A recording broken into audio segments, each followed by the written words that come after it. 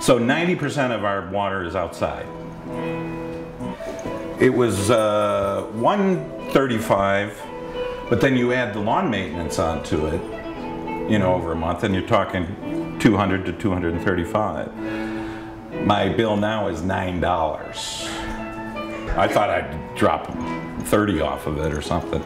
You can spend $7,000 to $10,000 putting gravel and rocks in, and I'd rather get like health insurance or something than do that. So being a painter, I did what a painter would do and fix it my way.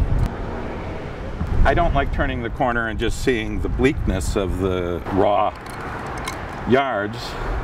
This is the Mojave Desert, and we're pretending it's Mayberry.